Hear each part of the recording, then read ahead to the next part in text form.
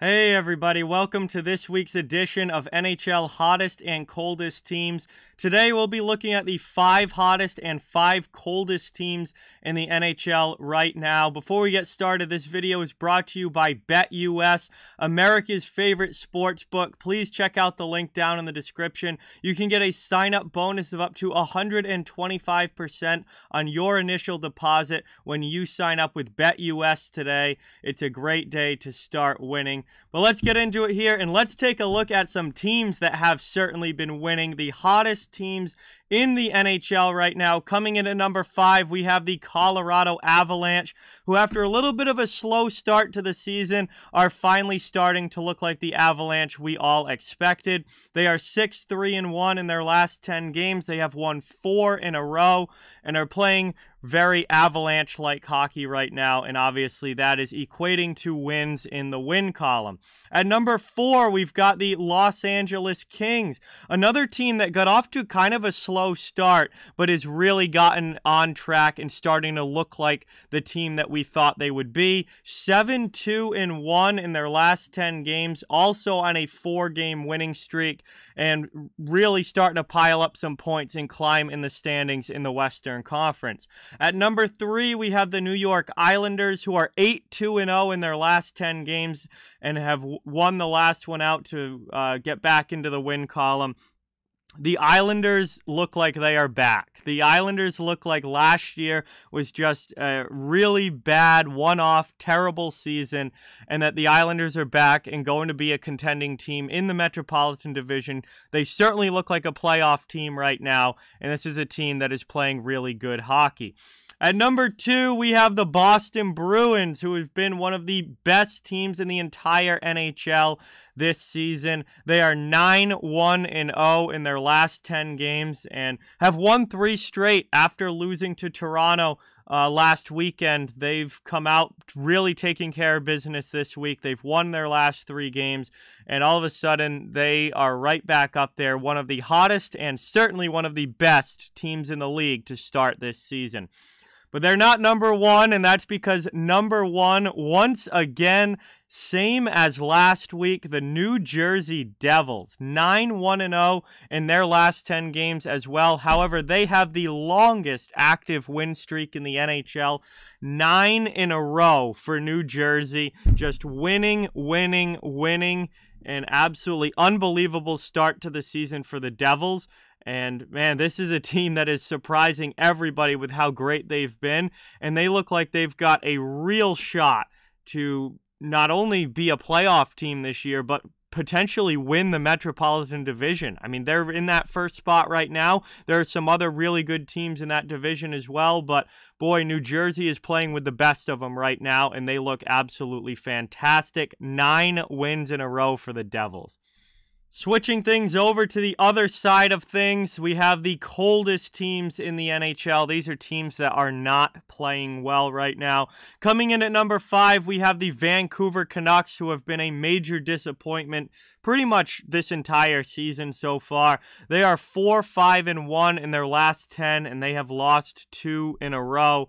And Vancouver just cannot seem to get any sort of sustained winning streak going to try and climb themselves out of the hole that they've put themselves in early this season. And it's continuing to look like it's going to be a long year in Vancouver. At number 4, we have the Columbus Blue Jackets.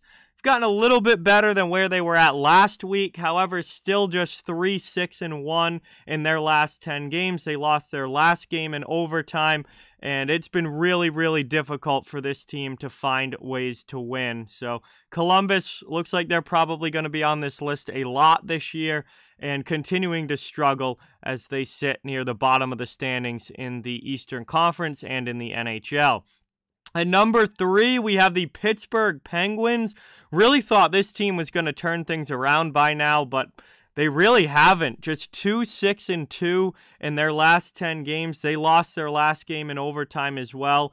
And, I mean, you're not going to go anywhere in the NHL only getting 2 wins out of a 10-game stretch. And now Pittsburgh was on this list last week with, I believe, the same record. And here they are again a week later, still just 2-6-2 in their last 10 games. So the Penguins have not been able to right the ship yet. They have not been able to get any sort of winning streak going. And Pittsburgh still very much struggling early here in this 22-23 season.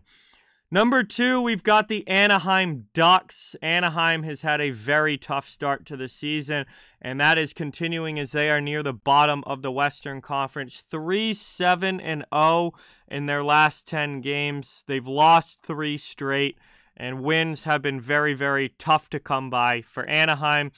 And I have a feeling we're going to be saying that probably a lot this year for the Ducks based on the way that they have played so far. But they're not number 1, and that's because number 1 on this list, unfortunately, is the Buffalo Sabres, who are also 3-7-0 in their last 10 and have lost a league-leading active losing streak of 5 games in a row for the Sabres. Another loss coming last night against the Bruins on home ice, and man, it was such a promising start to the year for Buffalo. This was a team that played really, really well the first few weeks, came out of the gates flying. I think I even said during streams on this channel probably just a couple weeks ago that Buffalo looks like they could be a playoff team and playing the best hockey that I've seen the Sabres play in a long, long time. And then all of a sudden, it's really gone off the rails up there for Buffalo right now. Again, 5 straight losses, longest active losing streak in the league. 3-7 in their last 10, and really struggling right now to find any way to get some points for the Buffalo Sabres as they have sunk out of a playoff spot. I believe they were as high as 2nd place in the Atlantic Division. They have now sunk all the way down to 7th in the division, and it's been a rough last week or two here for the Sabres. So those are your hottest and coldest teams currently in the NHL. Obviously, some teams have really started to put some winning streaks together and play really good hockey. And other teams kind of struggling a bit and not getting a whole lot of points in the standings. But we'll see how this looks next week when we do this again. But right now, those were your 5 hottest and 5 coldest teams. Thank you so much for watching. Please don't forget to like, comment, share, subscribe. Check out Off the Wall Hockey across all social media. Linktree, link in the description. And if you want to further support the channel, the links to our merchandise store membership and donations are down in the description as well. Thanks again so much for watching. Hope you enjoyed the video, and I'll talk to you guys soon.